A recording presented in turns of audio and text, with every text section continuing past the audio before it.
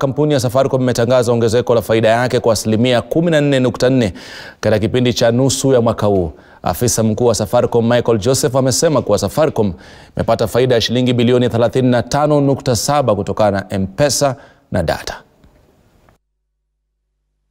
We've grown the company. As you can see, the market share has continued to increase. The last quarter, we've seen an increase from the results from the regulator that we're now back to 63% growth, and this will continue. And also that we've seen that the number of active customers will also grow, and I'm sure that Satish will show you some more detailed numbers. Our focus has also been in improving our network. Of course, we have a really big coverage across Kenya through our 2G and 3G networks, but our focus going forward, and you'll see that later on, is that we will definitely focus on providing more 4G sites. As you've seen, we've added an additional 732 sites over the last 6 months, and an equivalent or even more numbers will be added over the next 3 months. So you'll see a very big focus coming from Safaricom in terms of 4G. Also in customer care, we've taken into account all your comments, all our customers' comments about customer care, and we want to make sure that customer care is even better for you in giving you more opportunities to self-care, to deal with chatbots and things like that, which will help you. And instead of waiting online for someone to help you in a personal way, you can do it yourself, and this will continue to grow. We continue to post solid service revenue growth and double-digit returns for our shareholders.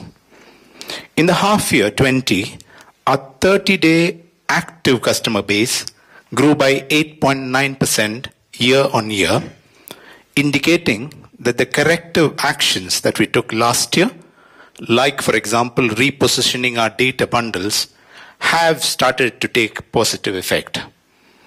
Our service revenue for the period grew 5.3%. On an underlying basis, this growth was around 8% if I normalize it for the impact of corrective actions that I just spoke about, and also for the slowdown in gaming industry. Thanks to the continued strong operating performance, you can see EBIT, or earnings before interest and taxes, grew by 12.7%, while net income, that's profit after tax, grew by 14.4% year on year. We have more than doubled our net additions versus last year. We have indeed listened to our customers and continue to make our offers more relevant and affordable. As a result, the rate per MB reduced 36.9, say 37% in the period, rate per SMS reduced 19%, and rate per minute reduced 7%.